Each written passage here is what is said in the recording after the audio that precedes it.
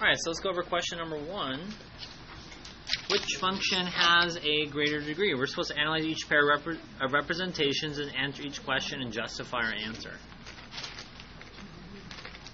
A polynomial function has one relative max and one relative minimum.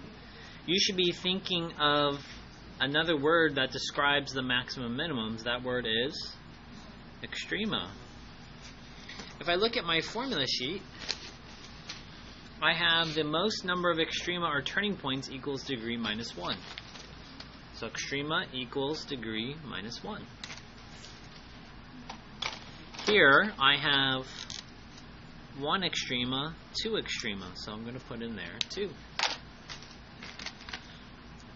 2 equals degree minus 1. I'm going to add 1 to both sides. Therefore, I have at least a third degree polynomial.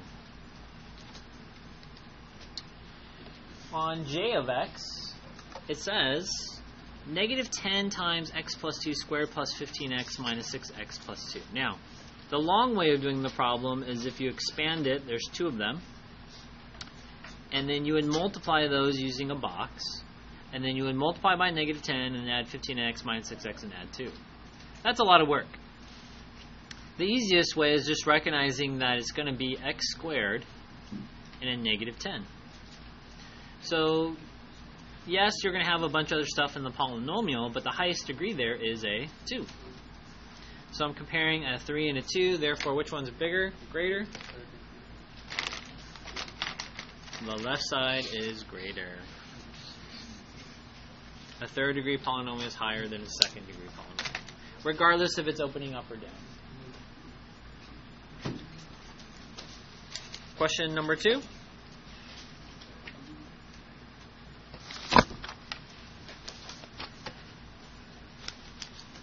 Which function has a greater degree? The first one you have looks linear. And a lot of students think it's linear when you even graph it.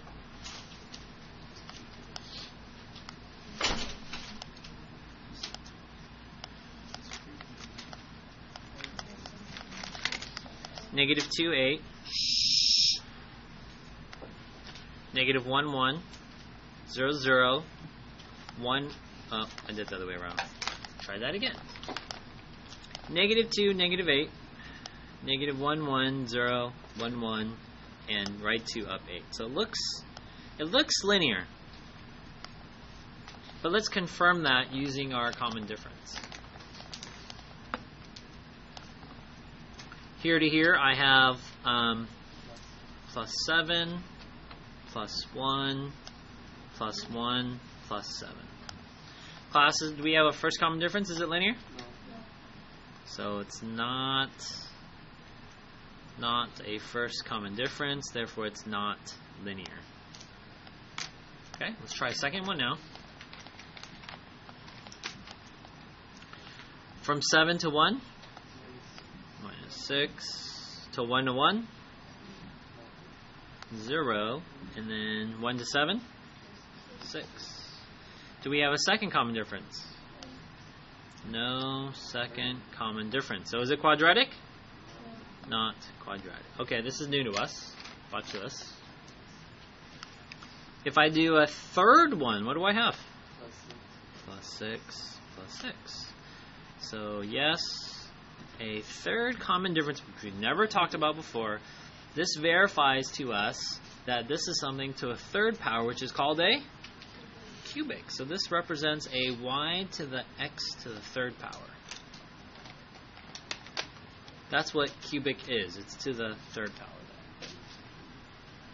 So graphing it gives us a visual, and doing the common differences kind of verifies that. Alright, let's look at the right side. A polynomial function n of x that has one pair, that's all they told us, one pair of imaginary zeros. Now, if I draw n of x, and imaginary zeros come in what? Pairs. Imaginary zeros come in pairs. Pairs is how many? And imaginary means it doesn't touch the x-axis. So it doesn't matter if you have a graph that opens up or down. This represents my pair. So, what degree do we have here?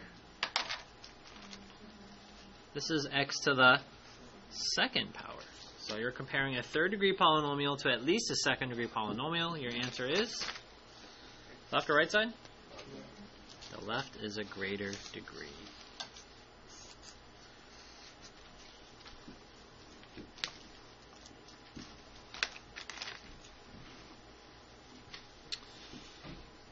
Remember, as you're taking your test, I don't know, it might just take questions like this. It might give you the same exact one.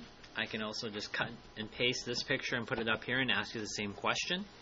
So at least hopefully you're familiar with how to think about the characteristics.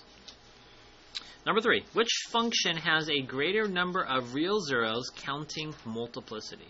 So I'm going to circle that word. Multiplicity might be a hint to us. Let's look at the graph one first.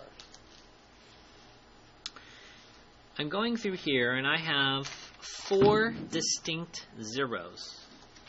Distinct zeros means like x equals a negative 4, x equals a negative 2, x equals 2, and x equals 4. But something I notice is that, what does it do at those graphs? Does it shoot through or kiss? It shoots through. So shoot-throughs are odds, or 1, and a kiss is a 2. So this is saying you have a multiplicity of 1. So this is a 1, this is a 1, this is a 1, this is a 1. So this is 1, 0, plus 1, 0, plus 1, 0, plus 1, 0. That gives you what? 4 zeros. 4 real zeros, so I know I have a 4th degree polynomial. The degree of the polynomial tells you how many zeros there are.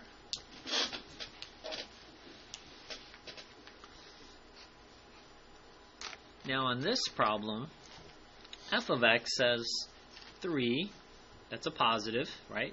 Positive coefficient, leading coefficient, it's positive. So the arrows are going to stay the same. It's to the 5th degree polynomial, so this is an odd. So my arrows are going to be split like x to the 1st, the line. And then it has a plus 4, so it means it's going to be transformed or translated to the left. Add to x, go west or left. So there it is, 4. And then my arrows are going to start down and end up. And remember, we kind of learned that it comes a little bit flatter at those spots. Okay, this one only has one distinct 0. That's at x equals negative 4. But the degree of the polynomial is 5. Okay, it says counting multiplicity. So you count that. So it's not counting the number of dots or distinct zeros, it's telling you the degree, right? And so our answer is, which one's bigger, 5 or 4? 5. So the left side is correct.